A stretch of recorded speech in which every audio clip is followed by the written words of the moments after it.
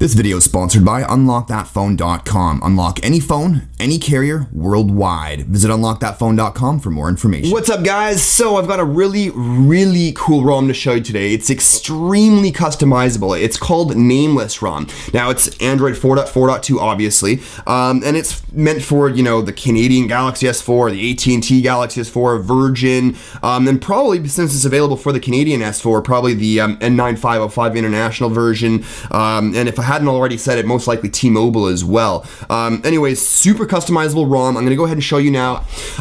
So really briefly, when you first install it and your first boot up screen to the setup wizard, it's got a customized setup wizard, which is really cool, much like CyanogenMod. So it's got that customized setup wizard. Also, it does have the option for scrollable wallpapers, so I just wanted to kind of get that out of the way. If we jump into the application tray, you'll notice we really don't have anything too fancy here. With the exception of, you know, DSP Manager and the flashlight, and that's pretty much it. The camera is working. It seems to be stable and working. Everything works there, so just in case you guys were wondering.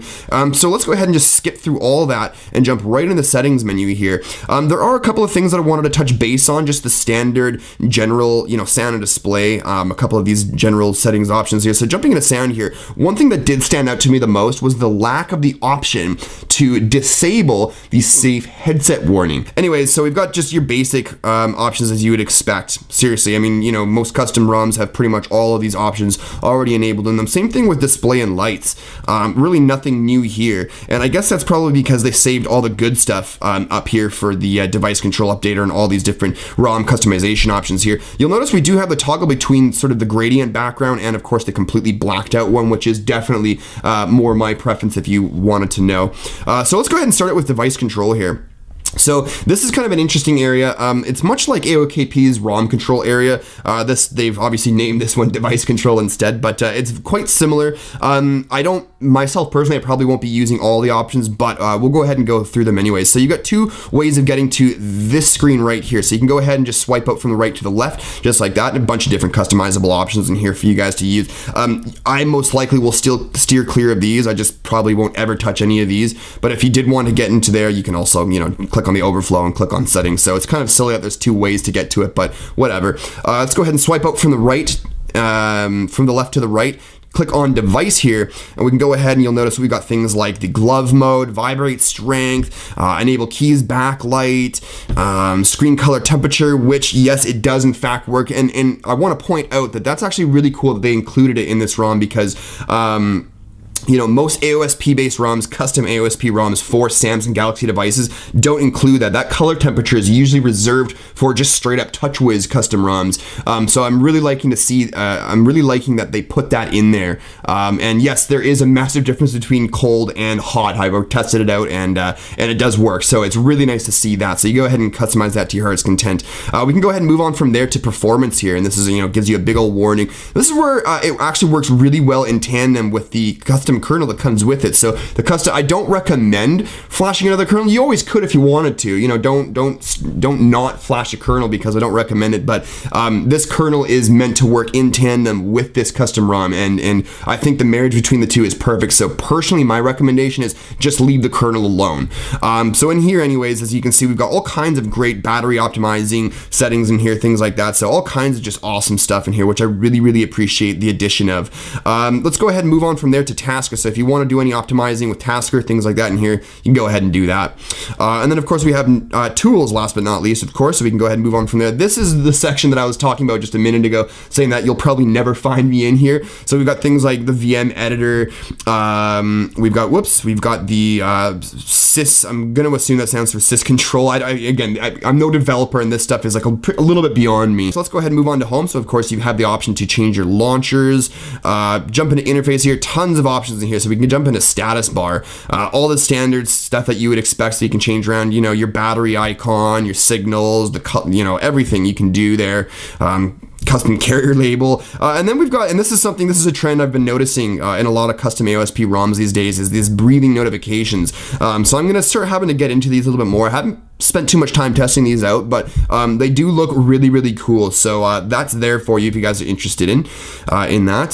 So that's cool. Oh, and actually we've got this thing called double tap to sleep. Now I don't know if this is necessary or not, but if you want to, go ahead and double tap the status bar, and as you can see, it turns off the status, or it puts your bloody device to sleep. All right. Stumbling there. So anyways, I'm sick, I'm sorry. All right, so we got to go ahead and back out of there. Notification drawer, tons of options in here, as you can see. Well, not tons, but enough to get you through. And then of course we've got, you know, the quick settings panels. Now generally speaking, I don't mess around with my quick settings panels. I actually really like the simplistic layout. This usually does the trick for me. So that's there. And then of course expanded desktop, which I think is pointless in this ROM, if you wanted to know my opinion.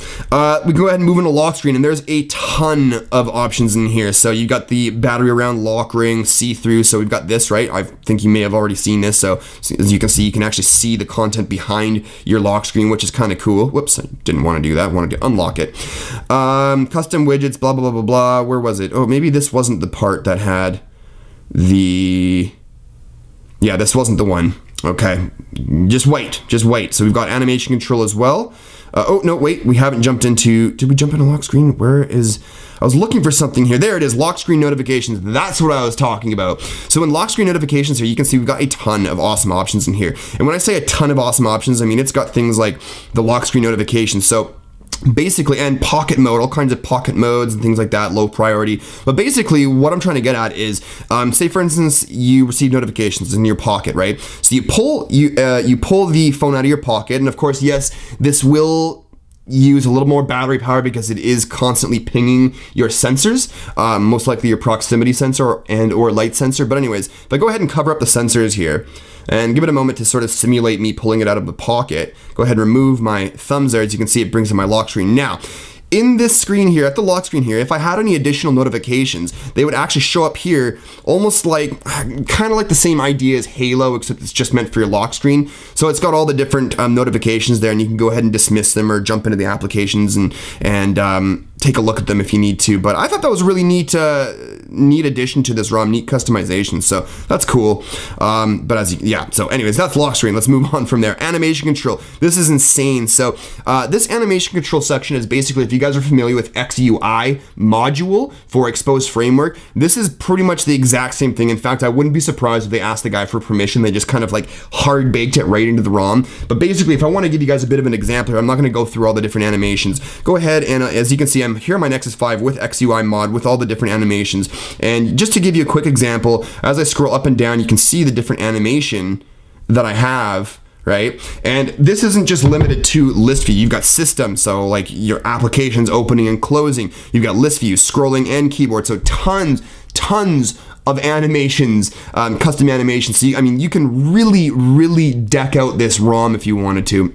So it's back out of there, jump into more, and we basically have recents, RAM bar, and included cache. And this is interesting. So if we go ahead and click on the recents task, go ahead and click on recents, there we go. You'll notice that right now at the moment we have 1 GB used, okay? Now, if I go ahead and click back on my settings and I click on included cache apps, and then I long press for my recent task again, you'll notice now it's actually 1.5 GB used. So that basically tells me that we're actually getting a true reading of how much RAM we're actually using and how much RAM we actually have free. And I'll probably leave that enabled because it just makes sense to me. Anyways, guys, it's a really cool ROM, and I'm very impressed with the amount of customizations and the layout that the developer has put those customizations in order. Definitely appreciate that. Very clean ROM, especially for something that's so customizable and just jam-packed. Let's go ahead and just so we can show you guys, because I think I wanted to show you, I'm sure some of you guys are going to be interested in the kernel, if I can find where the bloody hell it is. Oh, here it is. This is something also interesting, advanced device info. So we can go ahead and jump in here. I completely forgot about this. So it gives you a bunch of advanced information here. Processor features, memory, kernel. So you can see we've got this kernel here, GPU, and all kinds of other interesting information here if you guys wanted to check that out. But anyways, yeah, so I definitely, if you have a Galaxy S4, I definitely recommend checking this ROM out. It is certainly worth the download. Anyways, guys, that's it for this one. I'll be having a link in the description below to the ROM as well as GApps, and I'll be following this video up with a how to install if you're interested. But that's it. thanks as always for watching, guys. If you liked the video, click the likes button down below, and if you're new to the channel, click that subscribe button. Until next time, guys, cheers.